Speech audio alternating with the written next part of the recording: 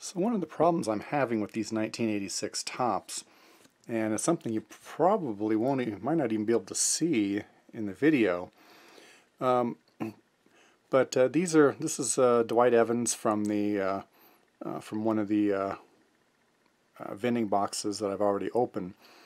And again, it's probably hard to see, but the black on top is not as black as it could be.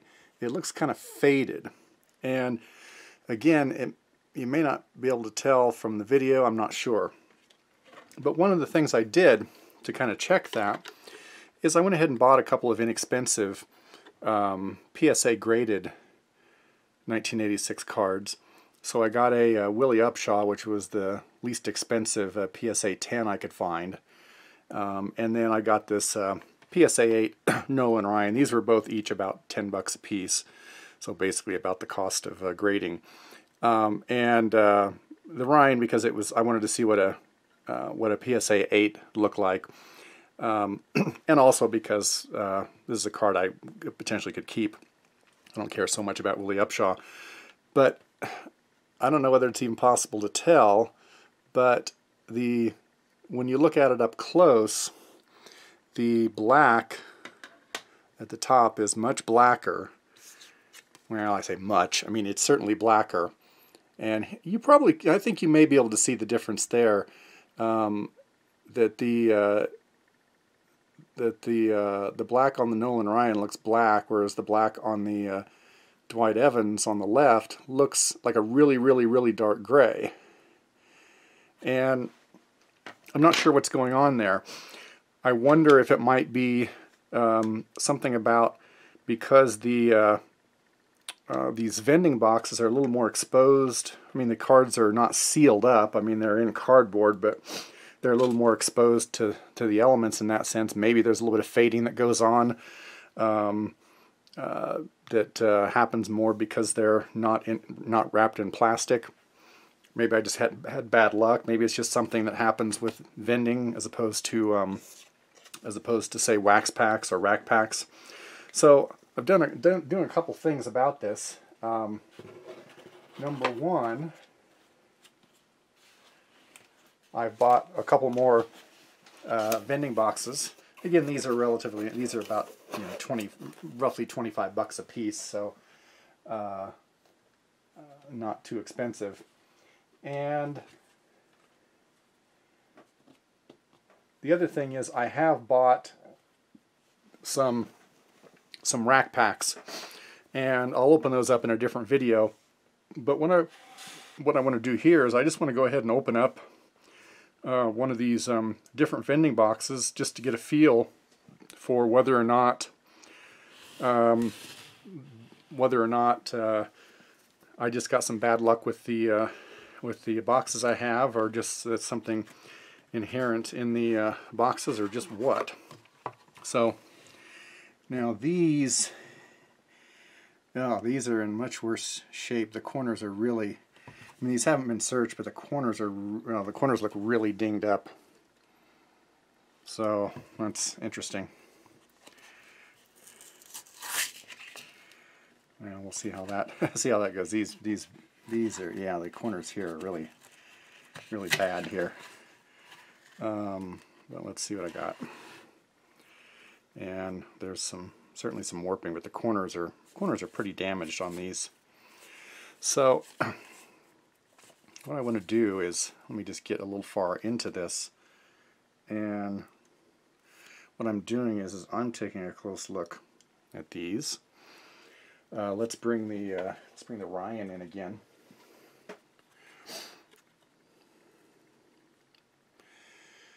Now in this case the color is a little closer. It's still not quite as dark as the Ryan is.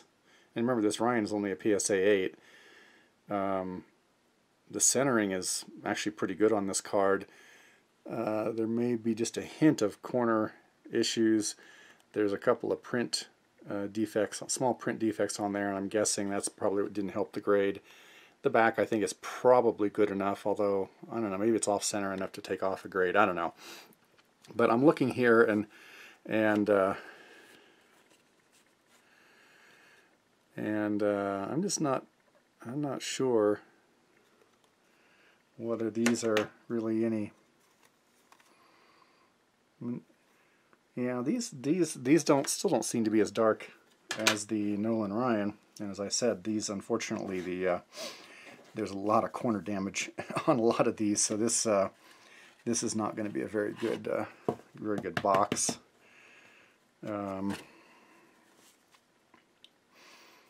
There's Ozzie Smith. I mean, I don't think this has been searched or anything been done with them, but yeah, I'm still seeing that the blacks just aren't as black.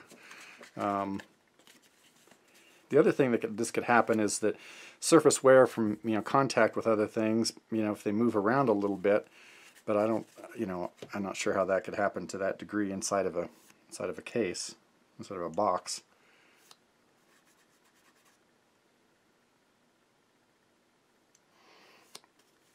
I don't know, that one maybe seems perhaps a little bit darker.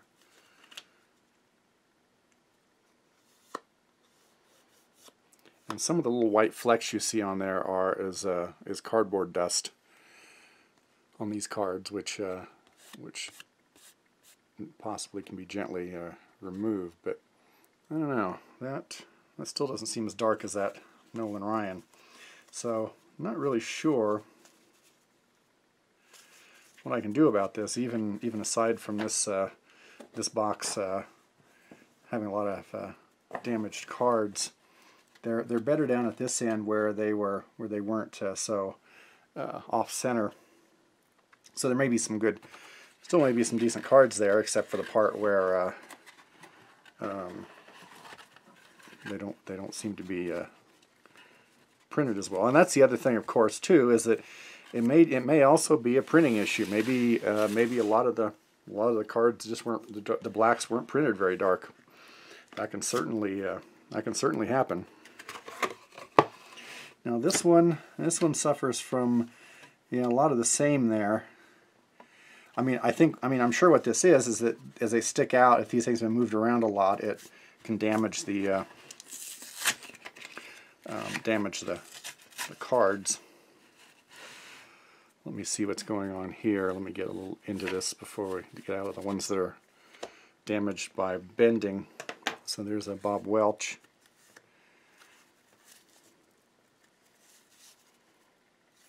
I'm just looking really closely at them. I don't know.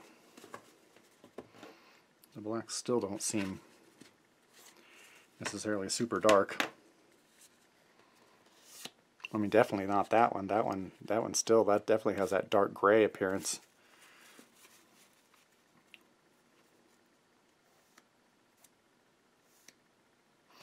So maybe that's just one of those things with the 1986. I mean, certainly chipping on the edges, I'm not wouldn't be surprised about that, or chipping on the corners. But the whole kind of faintness, and here's one that's really, I mean, that one is just really poorly printed. And that's just an exaggerated example of what almost all of these are showing. So, well, that one looks a little better. It's Tony Fernandez, who just passed away recently, very recently. And there's another one that looks really bad, very poorly printed. It's Doug DeCinces. So, I don't know what the answer is. Again, I do have some rack packs that I'm going to open at some point. Hopefully those will look a little better. But otherwise, this experiment with the 1986 cards may pretty much be over. I was hoping to be able to find some kind of hidden gems in there. I mean, it's not none of the cards are super valuable, which is one of the reasons I started with it. But it looks like maybe it's more difficult to find decent cards than I was hoping.